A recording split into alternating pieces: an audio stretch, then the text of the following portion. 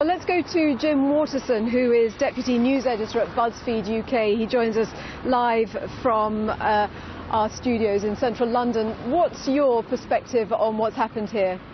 Well, it's a very odd story because this was, at this time yesterday, Emily Thornberry was going to campaign for a no-hope candidate in the by-election. She was just going about and posted this tweet.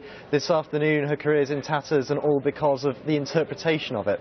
And the most interesting thing is, although this started on Twitter, it's the fact that the Labour Party was so terrified of the reaction from the newspapers that she had to resign. It was the fact that it's on the Sun's front page and they're driving the white van man around central London today to stir up the story. That's what really scares them.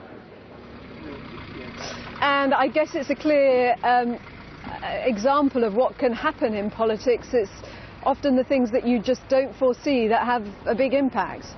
She viewed this as a completely irrelevant observation of her day campaigning, and before she knows it, she's on the front page of the newspapers. And it's all to do with the way that Emily Thornberry just failed to completely understand what was going on here, or understand the effect that it would have on Rochester.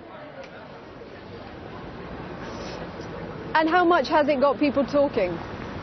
This has been the main story of the day. I mean, if you look at what's been going on Twitter, it's been trending all day. Although there is something of a backlash. I think there's a lot of people, failing to understand how some ministers can make outrageous comments and people resign over tweets instead. That you can vote one way on major matters of state, and yet you step out of line slightly on social media and you're gone. And the other issue of this is, where do you draw the line for future resignations? If you go over this, if someone tweets anything at all that is deemed to be outrageous for an afternoon, does that mean they also have to resign?